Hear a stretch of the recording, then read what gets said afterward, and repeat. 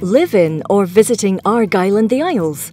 2013 is the year of natural Scotland, and in parallel to this national project, Argyll and the Isles Apps is running 50,000 reasons to visit Argyll and the Isles.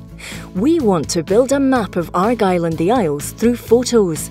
So spread the love and share your favourite pictures here. There's no limit to how many photos or videos you can upload. Whether your perfect day is spent on a beach with a bucket and spade, walking along the prom with an ice cream, or perhaps it's spent kite surfing or mountain biking. Whatever it is, be a part of our 50,000 reasons to visit Argyll and the Isles and share your images. A living, growing photo album by the people who live here and the people who visit.